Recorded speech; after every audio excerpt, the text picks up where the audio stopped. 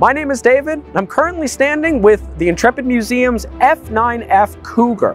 The Cougar was a US Navy attack jet developed in the early 1950s, but our Cougar sports a very unique piece of Navy flight art, and that is the little pirate flag that you see right above the wing.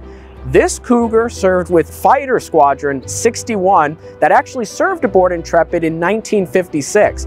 But the pirate flag, based on this squadron, goes all the way back to 1943, was when it was formed as Fighter Squadron 17.